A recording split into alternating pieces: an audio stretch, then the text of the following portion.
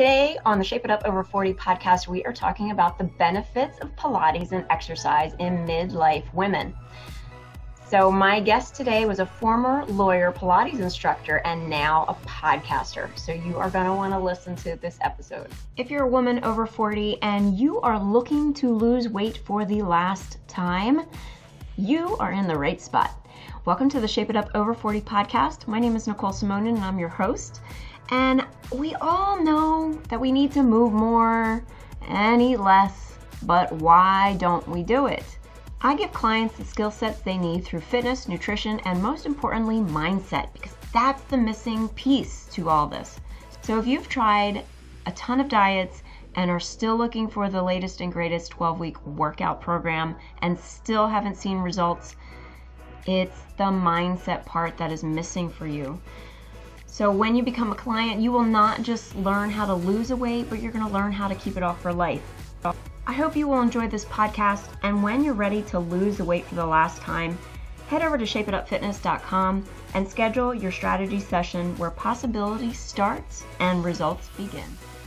Welcome to the Shape It Up Over 40 podcast. I'm so excited that you are here because today my special guest, we have something in common. We have Pilates. And my guest today is a wife to her high school sweetheart, mom to two amazing young adult daughters. She is also a former lawyer, stay-at-home mom, Pilates instructor, and now a podcaster. She and her co-host Bridgett have the podcast Hot Flashes and Cool Topics, which is a podcast for women in midlife and beyond. They talk about changing the negative narrative in midlife and that is perpetuated in the media and society of today. Midlife is the middle, and it's time to try new adventures and discoveries. It is not the end of the journey. So welcome, Colleen Rosenblum, to the podcast. Thank you for having me on. So excited to have you on today because I love talking about Pilates. And yeah, and I also have checked out your podcast as well. And I love the banter between you and your co-host and, of course, your guests that you have on. So could you tell me a little bit about how you arrived at where you are now? Sure. So I, as you said, married my high school sweetheart, and we both went to law school. And I kind of knew, I think, early on that law school was not the best choice for me, but I was in it and I was going to finish it. So I became a lawyer and practiced law for many years and did what I had to do, but I didn't love it. I never got that passion for it that other people say they have for their career. Like I didn't understand when people would say, I love what I do. I'd be like, not me. But so when I had my first daughter, I stayed home with her, and then I had a second daughter and kind of stayed home for a bulk of time. But when the kids were back in school or in school full time, I felt like it was time for me to go back into something. And I really didn't want to go back into the law. And I also, one of the things I thought about at that point is I didn't want my daughter seeing me do something that I didn't love, because they're watching everything you do. And if they see me in a career where I just have to be in it, but I don't enjoy it, I didn't want that to reflect on them. So my husband was very supportive, and I didn't know what I wanted to do. Like I could tell you I didn't want to practice law, but I had no clue what I wanted to do. Sometimes eliminating the things that you don't like are just as important as Absolutely. Figuring out the things that you do like. Because it kind of clears your focus, clears your mind. So on that kind of traveling that road, I was 35 and I had really not exercised in my lifetime. I mean, I would little things, but I was not an exercise person. I was more couch potato. So I said, okay, there's a studio that opened up close by. It's got Pilates. They say in 1 hour, you're done. And I love that idea because I was still helping my husband in his office and I didn't have a lot of time with kids. So I went and took it, and one class, I was just hooked. I really felt I'm not a gym rat. I don't love boot camps. Don't tell me to do 5,000 lunges across the room. I'll cry. Like it won't happen. I'm only laughing because that's how I started my business. So we did boot camps. Some people are addicted to them, and I have a lot of friends that just love to take the rope and carry the car across and that's great. Oh yeah, we didn't do that, but yeah. But it's wonderful for the people who love to do it. Mm-hmm. But I got back in a passion for Pilates. I understood what the intent was. I felt like I always felt better when I left than when I walked in, both mentally and physically. And so I started taking classes like an addict. And one of the teachers came up to me one day and said, "You need to teach because you're like obsessed. You just," I'd like stay after class and ask questions about the spring loads and all that stuff. So I went to a school called Power Pilates, which is a national school out of New York. I often say that it was harder than law school because at the time I had 2 kids, a husband, a mortgage. The classes were an hour away from my home. So it was just a lot of pressure, but I did it very quickly. Most of the time it takes a year and a half. And I did it in 9 months. I had 600 practical hours with Power Pilates. And then I started teaching at studios.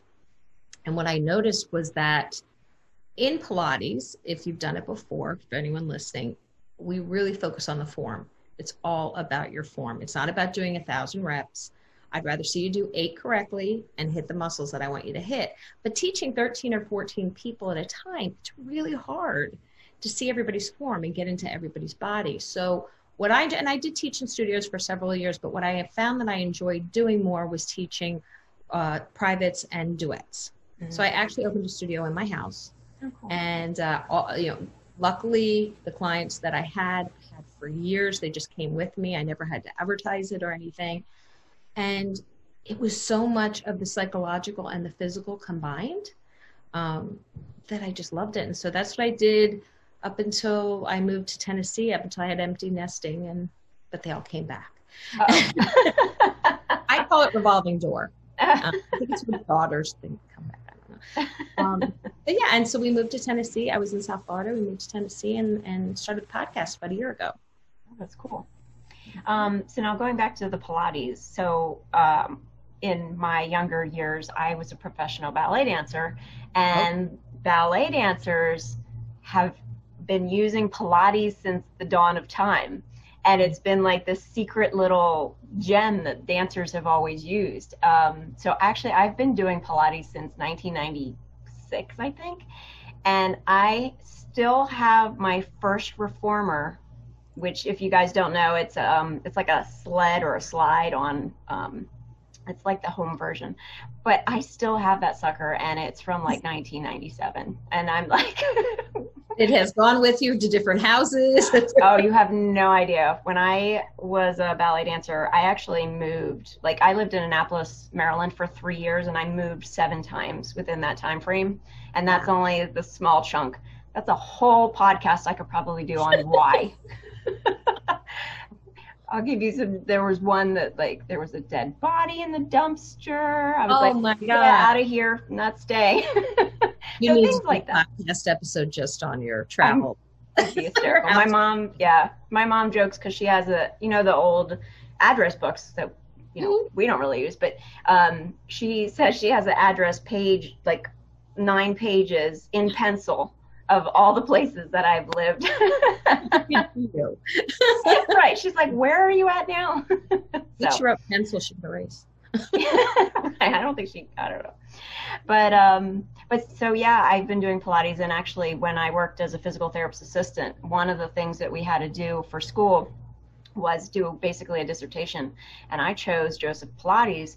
And his story, which I'm sure you learned when you got certified, is fascinating. I mean, he worked in the war, and he was rehabbing patients, and he was using these contraptions to kind of rehab people without, medicine. And basically it was early physical therapy that they had done for the people in the war. And he had combined circus training, gymnastics, ballet, and like all these boxing, all these not weird, but like such a... You wouldn't think go together. Yeah, like this big melting pot, and created Pilates.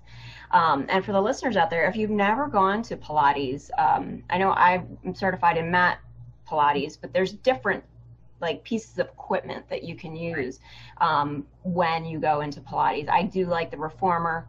I love mat Pilates too, because you just show up with the mat and you do your thing. And a lot of people underestimate mat Pilates. Yeah. They say that's too easy. I'd rather be on the reformer. But you're using your own body weight. You're working with your body weight. And if done properly, it is a killer workout. I mean, if you slow the movements down and you really hold engagement, you got people shaking after a few seconds. So I think I love the machines. I'm more addicted to the machines, but I am certified in both. And I think that, mat Pilates can get a bum rap sometimes because people think, especially now with a lot of people staying home, it's a great workout. If you can find a really good video or live stream on Pilates mat work and the ab series, that's a great workout for you to do from home. Yeah. I have a reformer and a tower. For your listeners that are familiar with it, there is mat Pilates, and then there's 5 pieces of equipment that Joseph Pilates created for, you have the reformer, you have the tower, you have the Cadillac, you have the pedipole, you have the chair. So you're using tension springs on those machines, so it's more of a strength training. But on the floor, you're also using your body weight. So that's also strength training, but it's a little more flexibility with the machine because you can add weight or tension and lower it. Right. Can you talk a little bit about the pelvic floor with the Pilates? Because I know that is a huge component with Pilates. And it's really important for midlife women because a lot of women complain of problems with their pelvic floor, that it gets weaker as we get older, and there's incontinence and things like that. So with Pilates, every exercise, it doesn't matter, you've got a head to toe workout, but every exercise is focused on engaging your core and the strength of your core. And you will work your pelvic floor, you'll work your core muscle. We think shoulder to shoulder, knee to knee. That's where we focus our workout on. And different exercises are focused on different areas. So I might have a heavier tension spring on people when I'm doing the leg work. And then I'll kind of make it medium when I'm doing pelvic floor and core engagement. And then upper body, I'll go a little lighter, but it really depends on the person. A lot of people like Pilates because even if they have a pre-existing condition, we can modify. There's always a modification. Let your instructors know, and they should be able to modify it so that you can do an exercise or some type of similar exercise to engage it. But a lot of women, your gynecologist will say Kegel, Kegel, Kegel. But a lot of women have issues with their pelvic floor, and it's a great way to strengthen it. And your instructor can give you certain floor exercises, even things like bridging and things like that, that'll really strengthen that area. But it's so much about the core with Pilates. And for women, as we get older, our posture, a lot of women can become kyphotic, which just is that curvature of the spine. And Pilates will help with that. Strong core, strong posture. So it has so many benefits. And you're not going to come out a sweaty mess and feel, yes, you're going to be sore the next day or the next couple of days, especially in the beginning, because your core muscles do not want to work. They will do anything to avoid work. So you're going to pull, you're going to try to use your neck muscles because that's where your tension goes, your shoulders, your neck, your lower back, because that is one of the places where people feel it a lot because your core's not strong enough. But after, 8 or 10 classes and you start to get the language, you start to understand what we're saying and feeling the movement in your body, you're going to start to notice your core really getting stronger and your body feeling stronger. So I think Pilates is fascinating because it's very similar to ballet class. So when you go into ballet class, you have a series of exercises that you do. You do pliés, tendus, and you go through this whole list. And it's the same thing with Pilates. And I think there's a level of comfort that women have, especially someone who has not worked out. I think it's nice to come in and kind of know what to expect rather than like going into an aerobics class and it's different every time. And I'm not saying either one is good or bad. It's just right. There's a definite comfort zone for that. I think too, talking about the pelvic floor, and one of the good things about Pilates is you are pretty much laying. There are some exercises where you're sitting up, but you're laying, your back is very supported in Pilates. And I also think too, with the pelvic floor, teaching that a lot of women don't quite understand or have a sense of where their pelvic floor is and what it feels like to use their pelvic floor. So I do never Kegeled. They will. yeah. But just even like understanding how to engage that right. lower pelvis line. Well, it's true. A lot of women don't, but if you've had children, a lot of women will have problems as they get older. Right. It's just a part of again, with the core and that area around the pelvic floor, we don't work that out normally. You don't see a lot of pelvic floor exercises at the gym. That's true. People are very focused on the extremities. They think if their legs are strong, if their arms, and that's great. but you have to have a strong core as well to support that, or you'll end up injuring yourself, honestly. Right. And right. So the focus, I mean, I was in South Florida, so I've trained, football players to ballet dancers, to swimmers, to gymnasts. And you will literally see a 300-pound football player move the machine across the room doing core exercises because their extremities are so strong, they just want to muscle it. Right. When I take it out of their ability to use their arms or their leg, then all of a sudden their body starts to shake because they're not used to using their core. Yeah. And in all of the areas you were talking about, whether it be dance, whether it be swimming, whether it be gymnastics, your core strength is so important and something that is really not focused on and for a lot of trainers. So it's really a compliment to anything that you do, because as we get older, especially, your core, you want a strong core. Right. Yeah, and having a strong core helps your back. And a lot of people have a lot of back issues for sure. So that's for sure. And also Pilates, I mean, it is a stretching and strengthening exercise at the same time, which is nice because as we get older, we need to keep our flexibility, keep that active and going. And also weight-bearing exercises. It's great. As we get older, a lot of women will suffer from osteoporosis. You're not regenerating. You have bone loss. You're not regenerating that bone density as much as you should. So Pilates can not necessarily regenerate it, but it can slow it down, the process, which is great as well.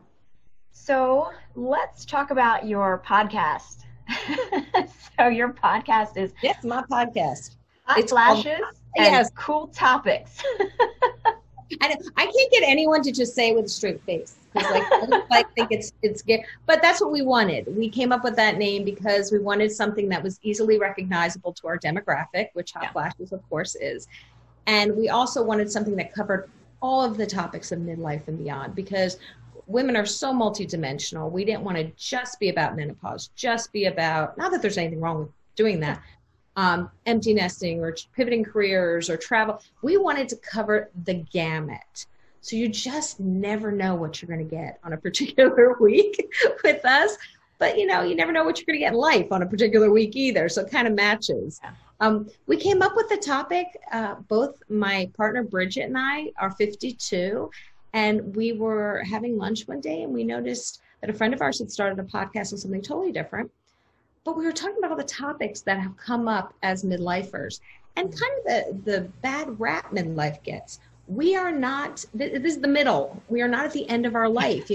Women are so afraid to talk about menopause because, you're getting older. No, that just means you're not having kids anymore. And do you want any at 50? I mean, yeah, no. No. So we wanted to talk about the freedoms that you earn in midlife and the fact that you still have 30, 40 years. How do you want to live them? How do you want to define those years? Don't constantly look back to, I've raised my kids. I've got, I became CEO, whatever your passion was, you can find a new one. There's still many chapters left. And we started late September of last year, having absolutely no clue how to do a podcast. None whatsoever. Neither one of us are tech savvy, but we pressed record and we learned everything, which again shows to the listeners, you can be any age and do what you want, as long as you're willing to put the work in. And it's been insane. Like literally, we've been so surprised and happy and blessed with the listenership and the people we've met and the topics. We learn something every time we talk to somebody, every time. So it's been a blast. We're on all platforms, which I wouldn't have understood what that meant a year ago. And we have blogs and we have YouTube channels and we talk about, real life things. Is it hard to make friends after 50 sometimes because you're no longer hanging out with the friends that your kids' parents, your kids' friends' parents? Right. Did your children leave and you look at your husband and be like, who is he? Who are you? Yeah. Do I even know you? Right. Are you having a perimenopausal moment and you want to kill him anyway? Like there's so many, before the pandemic, do you love traveling? Do you want to write a book? We had an author that wrote a book in her 50s. We love listening to stories and learning about women who see it as the middle of their life and they still have a lot of life left to live. Yeah, I love that whole concept because I'm going to be 47 in like a month. And I've said this on the podcast many times, so listeners, if you're a true listener, you're going to hear it again. But it's just like, I think when I was little, I look back at 40, and my mom at 40 went back to school back then, which it was not thought of, it wasn't common, I guess, to do.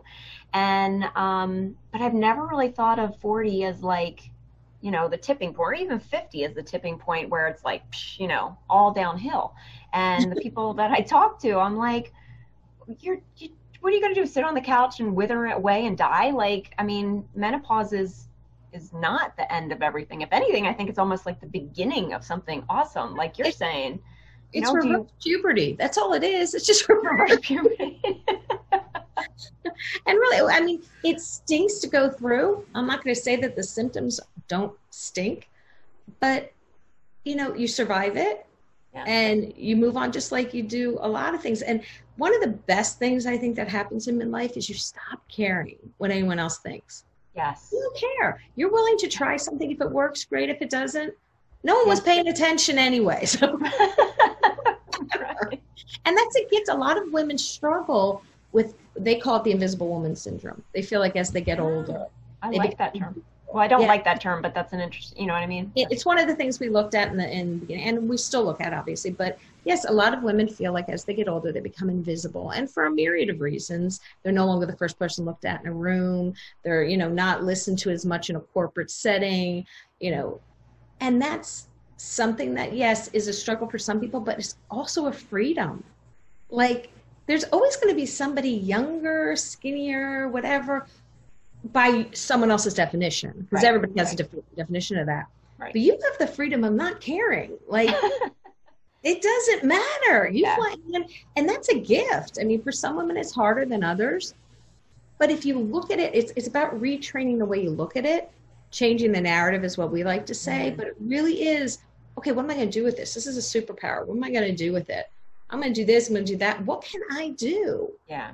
I think it's definitely self-reflection too. Like, this is the time where you get to decide how you want to look, how you want to dress, how you want to present yourself. And like you're saying, just, you don't care as much. So it's not so much that you're trying to appease other people. It's that, what do you want to do? What are you crazy about? What are your passions? And that's not a comfortable feeling for a lot of women, because we have spent the bulk of our life worrying about what's best for the kids, what's best for your husband, what's best for your family. And you still do that. You will do that until the day you transfer wherever you go. But all of a sudden you become a priority, and you almost feel selfish. Yeah. Like, I'm allowed to make a decision for myself, because but that again is a freedom you have earned. If you don't want to do something, you don't have to say, oh no, but thank you so much. I'm busy. No, thank you. You don't need a reason anymore. No, thank you. I don't think you need a reason at all at any age, but that's fine. Yeah, exactly. But I think that's hard to learn when you're younger. I agree with you. But for some reason, it comes easier once you pass a certain age range. I agree. And it's just getting over that guilt and saying, wow, I have earned this. Like, this is a time in my life where I have earned, and I have my kids, I'm an empty nester one day and I have kids at home the next. You never know with me. And I love that, but I still like my time. Like, I now have a balance. So maybe you just find balance easier in your life, I guess, as you get older. But it is a hard struggle for a lot of women. They don't know what to do. They feel lost. And that's what we try to talk to them about. Baby steps. Find something you like to do. It does not have to be rule the world. It can be take a dance class, take a Pilates class, something simple, but do it for yourself, not for anybody else. 100%. I totally agree. So where you said you're on all the platforms? Yes, we're on. Our website has everything. So if you go on hotflashescooltopics.com, it has the episodes, it has articles, it has our videos. We do happy hours, has our YouTube, all that stuff. We have a Facebook group, which is crazy how many women are joining, and we just love it because they're so engaged. And then all the podcast platforms. Every Wednesday, we have a podcast coming out. Again, you never know what it's going to be about. And in the summertime, we're having double because we happen to tape a lot in the pandemic. So we have banked a lot of episodes. So we are doing Wednesdays and Fridays for the summer only, and then we'll go back to every Wednesday for a new episode. And we love, by the way, ideas. If you're a midlife woman and there's a topic you want us to cover, hot flashes, cool topics at gmail.com. Let us know. If we don't have the answer, we will find the person who does. Awesome. And if you guys missed any of those links or emails, I will have everything in the show notes. You can go to shapeitupfitness.com, just look for this episode, and you will have all of Colleen's contact information. Hey. No problem. All right, are you ready for the speed round? I think so. Okay, so for those who are new to the show, the speed round, basically I'm just going to ask Colleen some questions, and we're just going to see what she comes up with. All right, so question number 1, coffee or tea? Tea. Any particular type of tea? Chamomile. Oh, Big chamomile. I'm very allergic to chamomile. Really? Yes. I'm a big iced tea fan too. So I'm in the South. I'm in Oh, Tennessee. yeah, Tennessee. Yeah, I went to school at Radford, so Okay. we were not too far. Actually, I think I went skiing in Tennessee one year. I don't know when. It was a long time. It was a long time ago. So I have a story about chamomile tea. I was in Texas last year, and I got sick while I was there, and it was just me. I was at a conference, and the hotel, I can't think of what it is, I think it's Marriott, I called down to order food, and, after you order room service, they're like, can we do anything else for you? And I was like, yeah, you can get rid of this whatever I caught, jokingly. Right. Within 5 minutes, the girl was upstairs knocking on my door, and she had a spread of like chamomile tea, honey, all this stuff to make me feel better. And I felt so bad because I was like, I'm allergic to chamomile tea. So she ran downstairs and then came back up with other stuff. And I was like, I will always stay at this hotel. So I'll have to leave that link. And it's customer service. They were smart. Yes, it was fantastic. I will leave that link to the hotel. It was Plano, Texas. So I'll let you know. All right. So what is your favorite book and why? Oh gosh, Catcher in the Rye. I think because it just was always one that stuck with me. I read it in 9th grade, and it just something about it just really resonated with me. So I would say Catcher in the Rye. As I get older, anything by Brene Brown. Yeah. Daring Greatly, any of that, I love it because she talks about how to get over the fear and the vulnerability. And, yeah. Do it. Yeah. What is your favorite movie? I have a lot. I love Terms of Endearment and Steel Magnolias, but I'm also a very big Ferris Bueller fan. I love Ferris Bueller. I'm so dating myself right now. Okay. Pretty much all the listeners are over 40, I'm assuming. So, but yeah, Ferris Bueller is a classic. And I think just trivia-wise, I think one of the nighttime talk shows live streamed all of the Ferris Bueller actors recently.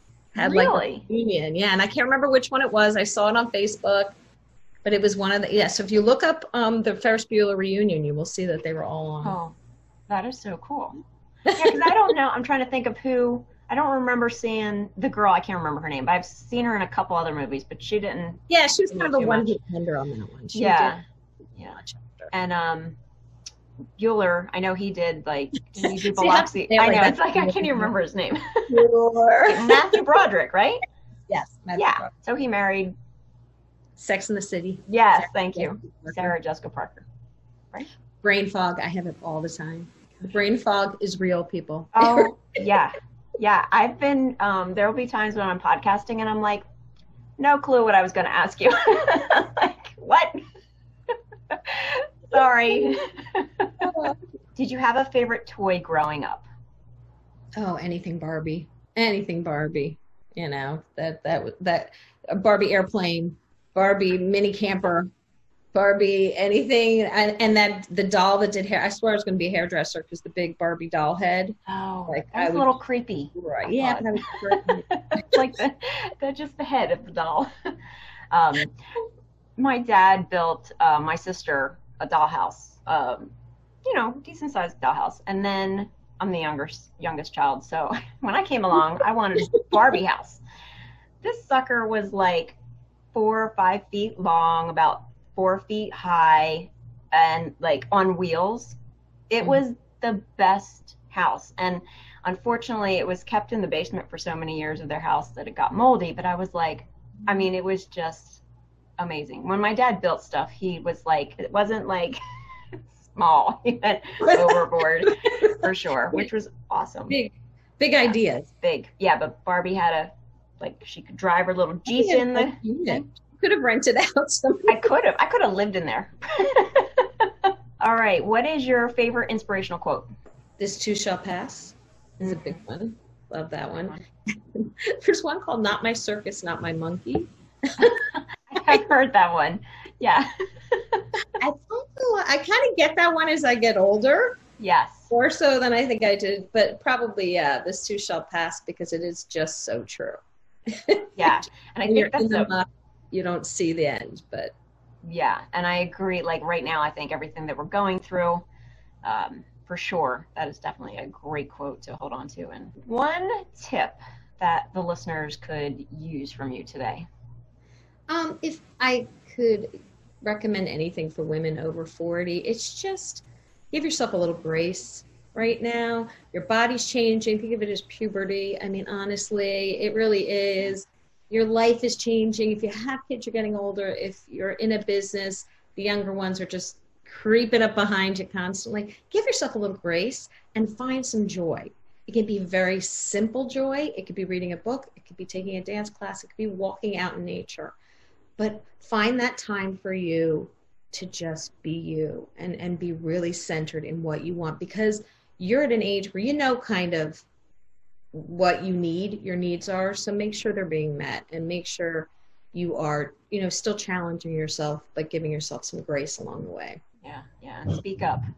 Speak up for what you need and want. Exactly. Because you know what your needs are now. Yeah. And you're not so, when you're younger, you're kind of intimidated is not the right word, but you don't want to start you don't want to let it all flow. Yeah, exactly. Yeah. And now you also pick and choose. I always felt like I had to, fight every battle for women and, in the law and everything. And I still would do that if I was in it, but you kind of pick and choose your battles, because your energy, you want to make sure you put your energy for the right reasons, for the right things. And I don't know about some of your listeners, I notice immediately negative energy. If someone has negative energy coming near me, I can't absorb that. So use your energy wisely, pick and choose what you put that with. Yeah, I think that's great. Yeah, I'm the same way. It's like, they just, not that I'm into vibes and stuff, but there's something, there's some sort of, I'm not too much into the woo, but there's something, somebody described it as odor. Energy odor, basically. And you're not aware, the person who's giving it off isn't aware of it, but everybody else is like, what? And you kind of know it. You've had enough experience with it. Yeah. Don't let them throw it at you, because I like to say some people are energy suckers, and as soon as they walk into a room, they just suck the energy from everybody. Yeah. So be aware of them and protect your energy. You need it. Especially. Yeah. I heard the term, I think it's energy vampires. Mm-hmm. Exactly. Yeah. Exactly. And it really is true. There are some people that just feed off the energy of everybody else in the room. So they come in and they're like, here I go. And just be aware of it. And if you need to take a step back and just kind of recharge. It's okay. Put yourself first. It's okay. I guess. That's a good bottom line. Yeah. Summary of it all. It's okay to put yourself first once in a while. I mean, don't go crazy and ignore everyone, but make yourself a priority. Yeah, and I think at our age, we understand what is selfish and what isn't selfish, at least for most, I think, the average woman. Yeah, for sure. Well, Colleen, thank you so much for being on. I have really enjoyed our conversation today. Me too. Thank you for having me on as a guest. It was fun. Awesome. Well, have a wonderful week, everybody, and I will talk to you next week. Bye-bye.